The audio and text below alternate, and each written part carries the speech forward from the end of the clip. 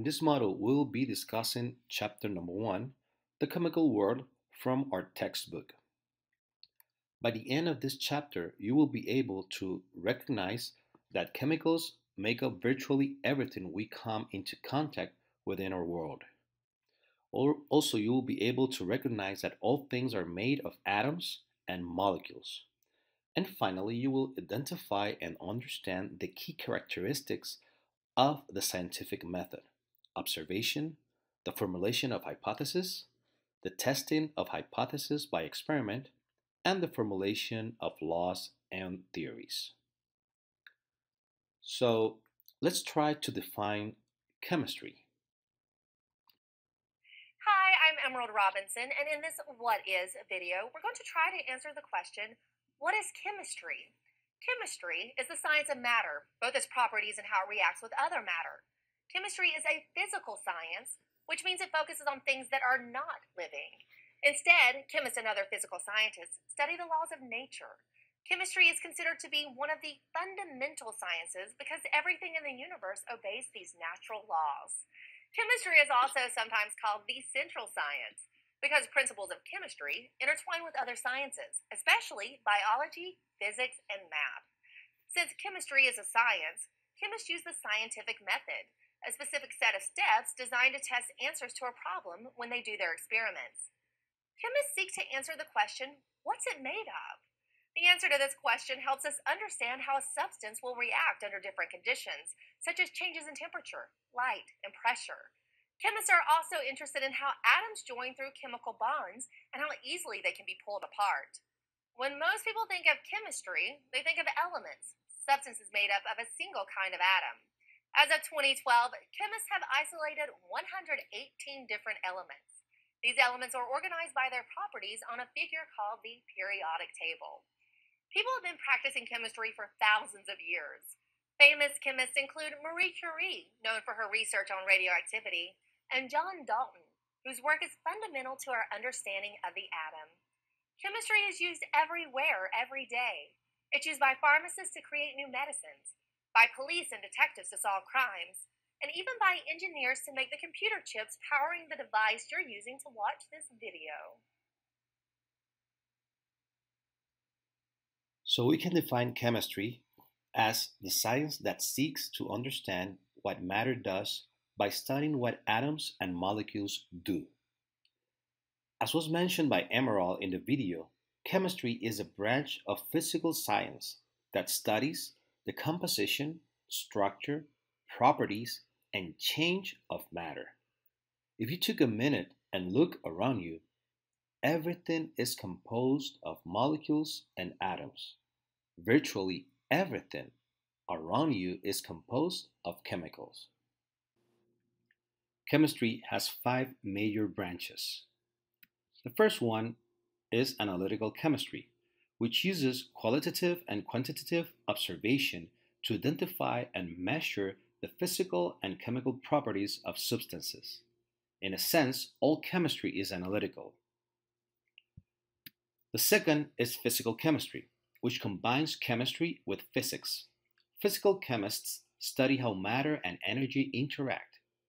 Thermodynamics and quantum mechanics are 2 of the important branches of physical chemistry. The third one is one of my favorite, organic chemistry. Specifically studies compounds that contain the element of carbon. Carbon has many unique properties that allow it to form complex chemical bonds and very large molecules. Inorganic chemistry is number 4, and this one studies materials such as metals and gases that do not have carbon as part of their makeup. And finally, my favorite, biochemistry, which is the one that studies chemical processes that occur within living organisms, including the human body.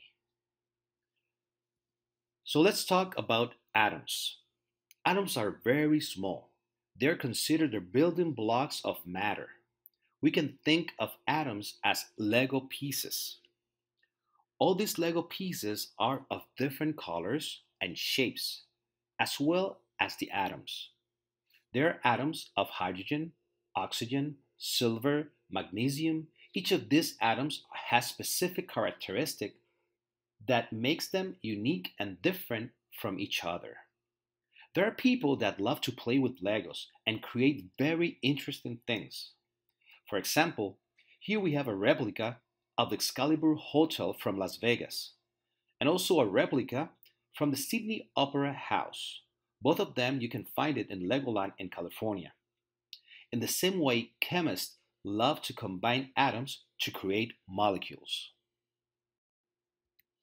Here we have a red sphere that's going to represent an atom of oxygen, and a white sphere that is going to represent the atom of hydrogen.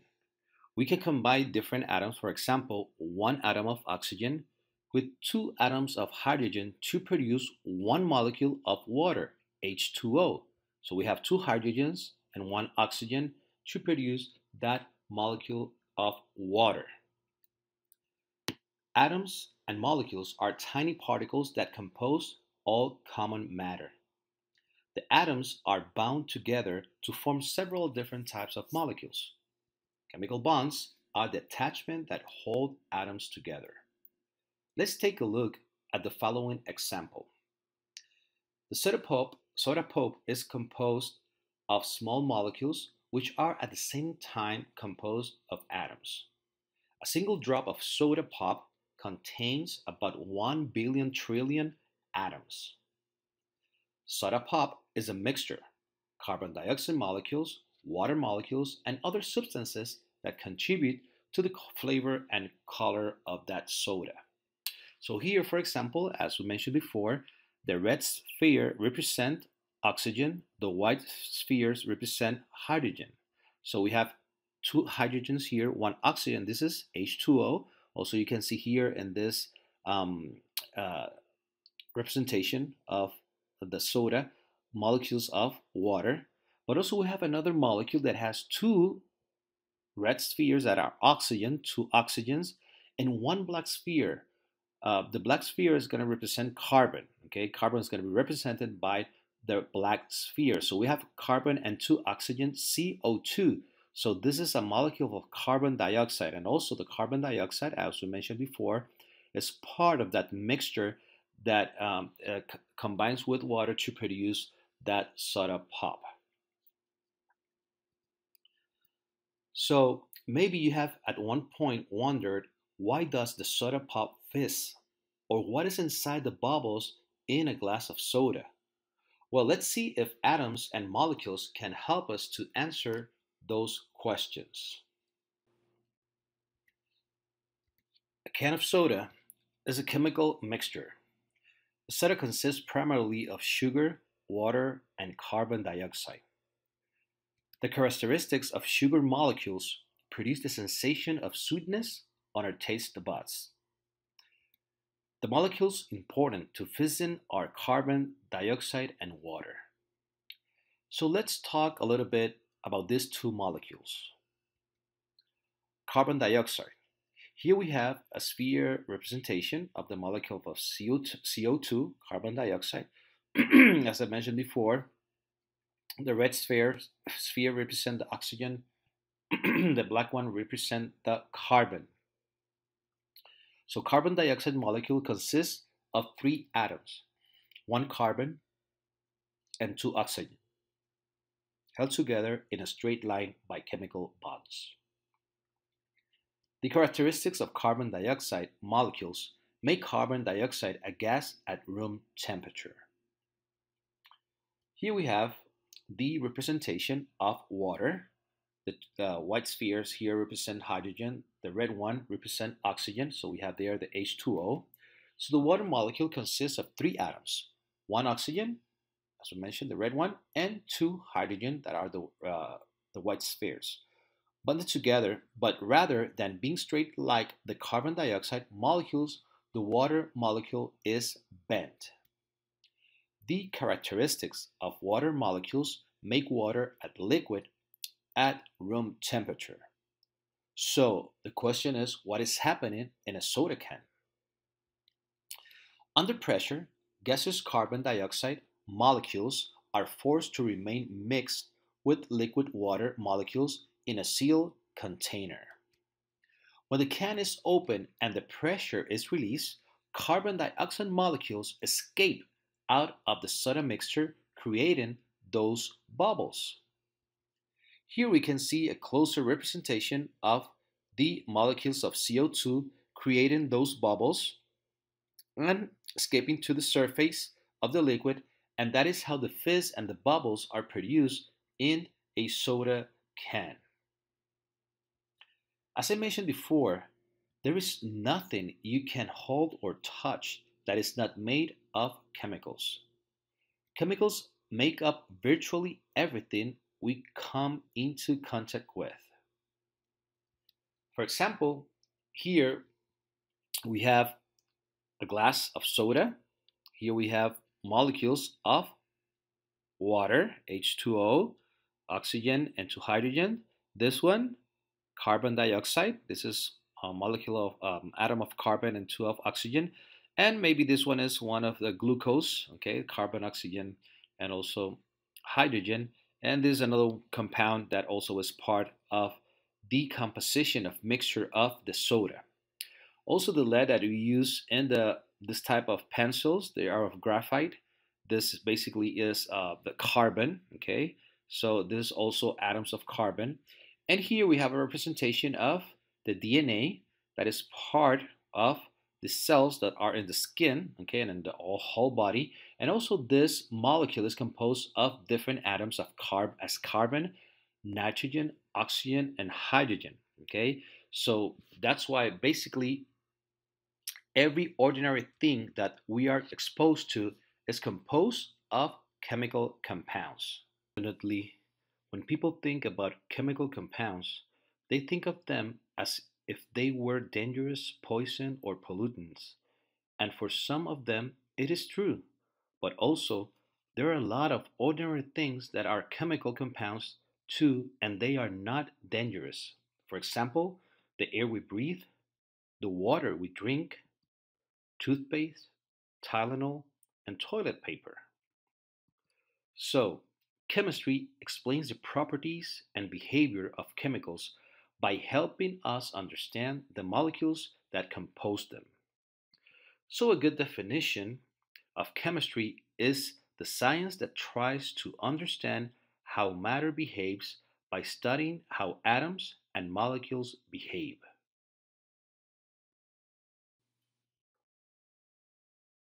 Have you noticed that Howard can take any topic and use it to remind you that he went to space? Interesting hypothesis. Let's apply the scientific method. Perform an experiment. Okay. Hey, Howard, any thoughts on where we should get dinner? Anywhere but the space station. I mean, on a good day, dinner was a bag full of meatloaf. But hey, you don't go there for the food, you go there for the view. Fascinating. Let me see if I can duplicate the result. Howard, I've always thought the lemon was an underrated fruit. Care to weigh in? Not really. Oh, well. You know, people say the Soyuz capsule is a lemon, but... Yeah, but hey, that baby got me to space and back.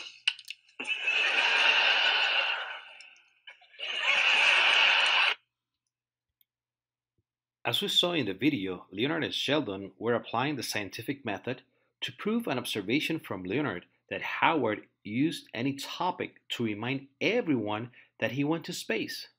So they did a first experiment where Leonard asked him what he wanted for dinner, and Howard's answer proved that the hypothesis of Leonard was correct. But then Sheldon tried to validate it using another experiment or question, and it was true. The same way, most of us apply the scientific method on a daily basis and always start with a question. What will happen if I add a little bit of garlic to the mashed potatoes? Or with which type of gas is my car more efficient with? Or what route will be the fastest to go to work? You start with an observation, then you establish a hypothesis about what you think is going to happen, and finally, you apply an experiment to see if you're right or wrong. In a simple way, that's the scientific method. Chemists use the scientific method, a way of learning that emphasizes observation and experimentation, to produce knowledge as the result of the senses. The scientific method is composed by 4 parts. Number 1, observations that involve measuring or observing some aspect of nature. Number 2, the hypothesis that are tentative interpretation of the observations. Number 3 are laws that summarize the results of a large number of observations. And number 4 is the theories. There are models that explain and give the underlying causes for observations and laws.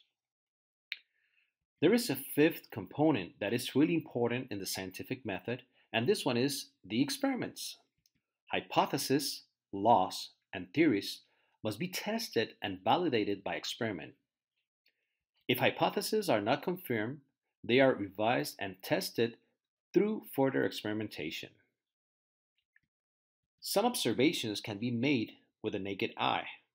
Other observations emerge from experiments that rely on the use of sensitive instrumentations. Observations usually involve the measurement or description of some aspect of the physical world.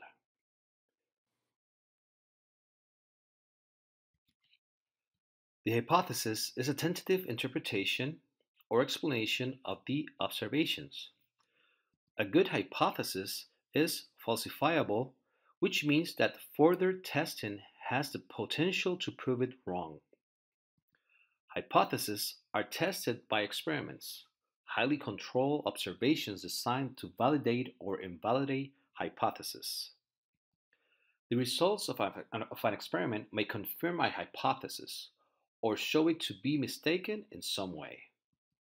The hypothesis may have to be modified or discarded and replaced by an alternative.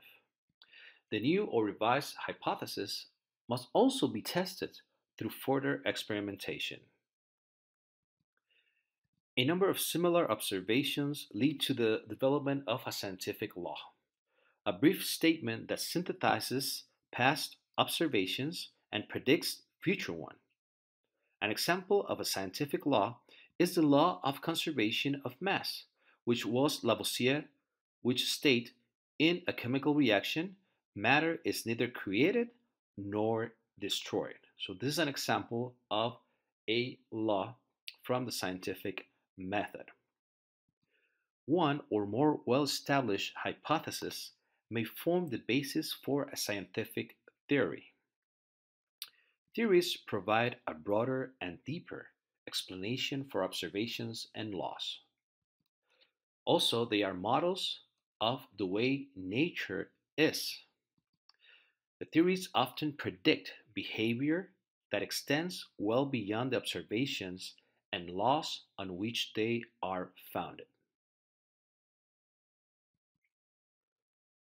Here we have an overview of the scientific method. As we mentioned before, you start most of the time with an observation or a question, and this one sometimes it can goes to establish a hypothesis. This hypothesis need to be tested with experiments, and this experiment will confirm or will tell that the hypothesis is wrong. So you need to revise, and if you need to revise, you need to test it again, okay, until you confirm that this hypothesis is right, and then those hypotheses can turn into a theory, and that theory also must be tested with experiments. Maybe they will confirm or they'll be wrong, so you need to revise that theory, and when you revise that one, you need to test it again until you confirm that theory is right. Also, those observations can lead to a law, and this law also needs to be tested with experiments, and those experiments will confirm that that law is right or that law is wrong. And if it's wrong, you need to revise that law. Once it is revised, you need to test it again until you confirm that that law is right. And from that law, you can go to hypothesis and eventually to establish a theory. So, if a law, hypothesis, or theory is inconsistent with the findings of an experiment, it must be revised, and new experiments must be conducted to test the revisions. Over time, poor theories are eliminated and good theories, those consistent with experiments, remain. An example of a theory obtained by the scientific method is the atomic theory by John Dalton. Dalton explained the law of conservation of mass by proposing that all matter was composed of small indestructible particles called atoms. Dalton's theory was a model of the physical world. It went beyond the laws and observation of the time to explain these laws and observations. Established theories with strong experimental supports are the most powerful pieces of scientific knowledge. People unfamiliar with science sometimes says that it's just a theory, as if theories were mere speculations. Well-tested theories are as close to truth as we get in science. The idea that all matter is made of atoms is a theory with 200 years of experimental evidence to support it. Modern technology provides recent images such as this one of atoms themselves. This image shows the kanji characters of 4 atom, written with individual iron atoms on top of copper surface. So, how you can succeed in this course of chemistry? Chemistry requires curiosity and imagination. You must want to know the why of things. Chemistry also requires calculation. Quantification involves measurement as part of observation.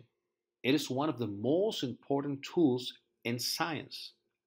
Quantification allows you to specify the difference precisely. For example, 2 samples of water may feel equally hot to your hand, but when you measure the temperatures, you may find that one is 40 degrees and the other one is 44. Chemistry requires commitment. You must do your work regularly and carefully. If you do, you will succeed. You will be rewarded by seeing a whole new world, the world of molecules and atoms. To have success in this class, you must be curious and imaginative. You must be willing to do calculations. You must be committed to learning the material, and also, please do your homework. So, a short review for this chapter. We talk about matter and molecule and define chemistry as the science that tries to understand what matter does by understanding what molecules do. We also talk about the scientific method, a tool you've been able to use and also is an important tool for chemists. We define the different components of it: observation, hypothesis, laws, theories, and experiments. And finally, we mention an example of a scientific law, the law of conservation of mass, and a scientific theory, the atomic theory. So this will be all for chapter number 1.